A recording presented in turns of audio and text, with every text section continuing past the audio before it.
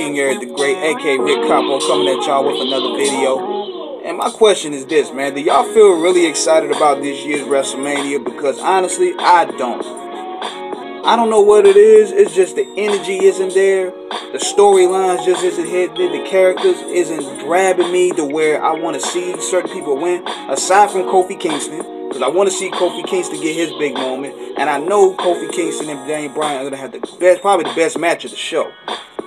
That's going to be the best match of the show, next to probably Randy Orton and AJ Styles. Because they took that feud personal.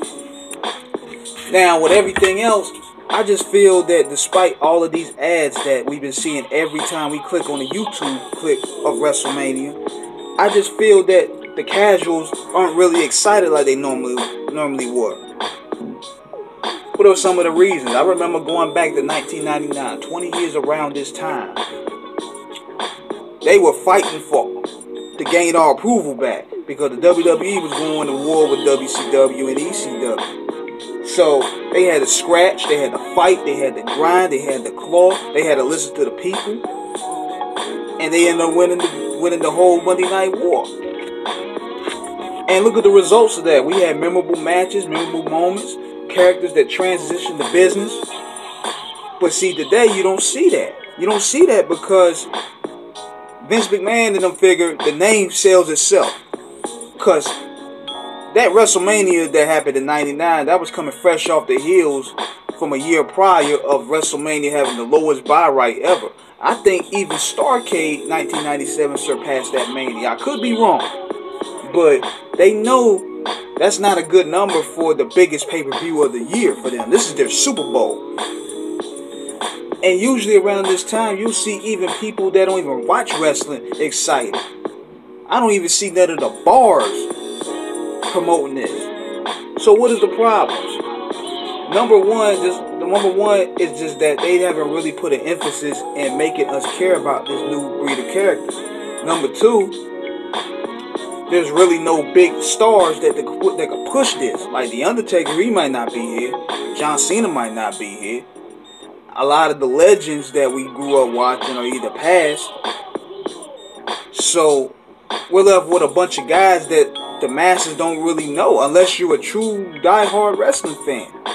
Because see, WrestleMania often used to be used as a gear shift to guide the casuals back. And apparently they don't really care about that no more. They probably figured they controlled the soul landscape. We got Brock Lesnar, we got Ronda Rousey, we got all the stars from the indies, so we don't really need that push. We're just good with the number that we have. And that's a reflection of the product because the build itself has been weak and mediocre. The build itself has been disappointing.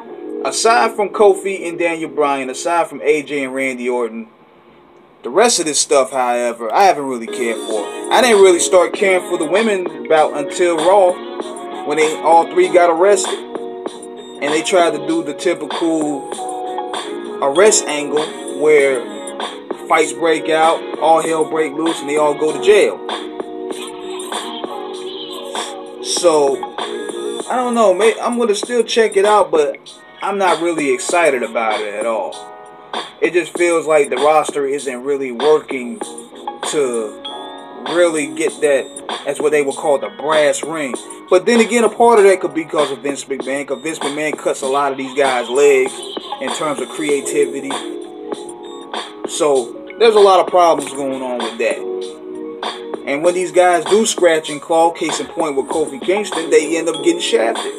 So I guess they figure we're just going to go ahead, we're going to make as much money as we can, and we're going to get out. There's no point of even being the best because they're going to cut our legs. So I guess that's the mentality that's going on. So, do you guys think WrestleMania is going to knock it out the ballpark despite the mediocre build-up? Subscribe to the channel. Let me know. This is King Eric, aka Rick Capo, signing out. Be sure to listen to my man Abel Beats. This is what you hear in the background. And I'm out.